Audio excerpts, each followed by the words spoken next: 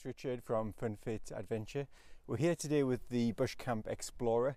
We've done a few videos on the Bushcamp Explorer and showing you all the features, what the accessories are and how to look inside. So we're not going to do that today. We're going to talk more about the awnings that we've got for the Bushcamp.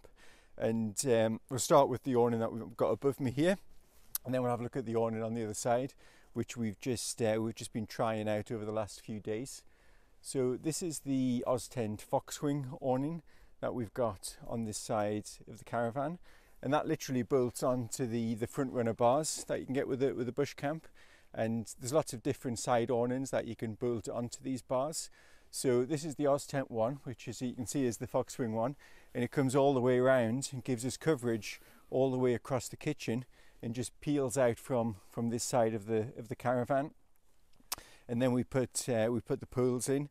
The new models have actually got integrated pools that drop down, and the other option is to get a similar style of awning, but one that comes just straight out to cover the side of the door, but that wouldn't cover the kitchen as well. So the benefits with this one, of course, you get this coverage all the way around from the door to the kitchen. And the other thing that we've got, which is the walls that can go up on this. So there's 4 walls. So there's a wall that goes across here by the door. There's another wall here, then one here, and then one on the far side of the kitchen there. And we tend to put up a wall, depending on where the wind's coming. If the wind's blowing in the kitchen, we might put one wall up. We don't normally put all the walls up and fully enclose it unless the weather's really bad. But you can do that as an option. Now, one of the benefits with the Foxwing awning from Oztent is in the middle here we've got these pull down straps, and that gives you more stability in the wind, but also the big feature is the rain runoff. So often you'll find with the square awnings you get the water that pools in the middle, and you sort of need to lift that up to get the water out. So this is good in all weathers. And it's been raining quite hard over the last few days, and the water just peels off through the middle section of each bit of the canvas. So that works really well. So this is an option for the side of the Bushcamp, and we'll go around and have a look at the awning on the other side here, which is the fully enclosed awning on the side.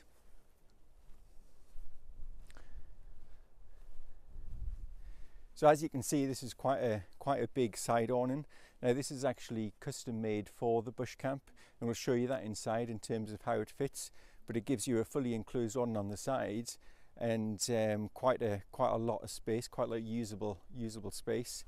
Now the benefits with this one is a canvas awning, nice and waterproof, nice and sturdy, big sort of tie down guy-in points. Really nice pegging points as well, and a nice skirt as well to keep the weather out. And let's go and have a look on the inside, and you can see what it's like.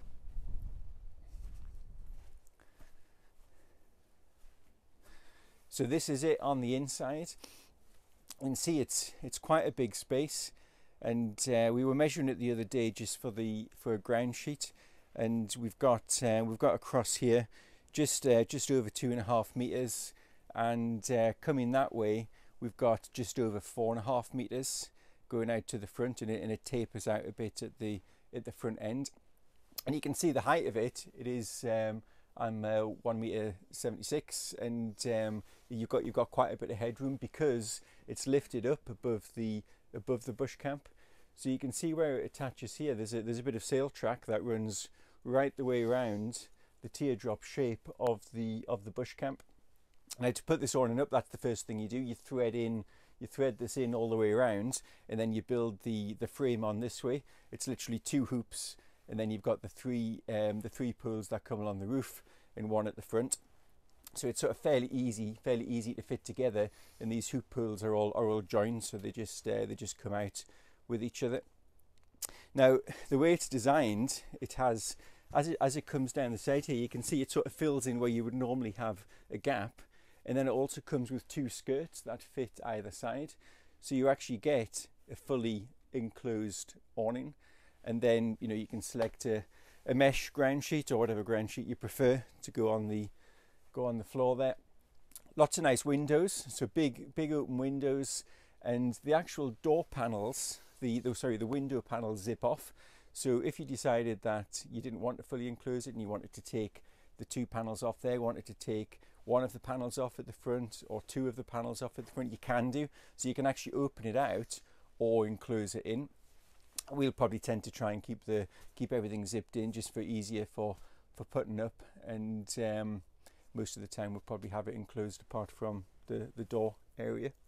And then on the outside, so we've got these plastic windows, and on the outside you'll see the canvas zips that come over and fill in all of the plastic areas, so you can give you that bit of privacy at night time. So that is the fully enclosed awning. And you know, with the bush camp, there's so many different ways and different styles you can camp with awnings. And some people just simply use a gazebo on the back and they'll cover the kitchen, or potentially a gazebo on the side, or some of the drive-away camper van style awnings as well. But they never fit quite as well because you don't get the shape and the enclosed in space just like this side awning. So this is probably the awning that we'll personally use for maybe longer trips, long weekends, and also when we're away for a week at a time to set up base camp. So it certainly gives you that really good space out the weather. So it's certainly worth having a look at as an option if you are looking at a bush camp. And then think about the style of awning that you'd want to cover the kitchen and the other side. So that is the awning options with the bush camp. Thanks for watching the video.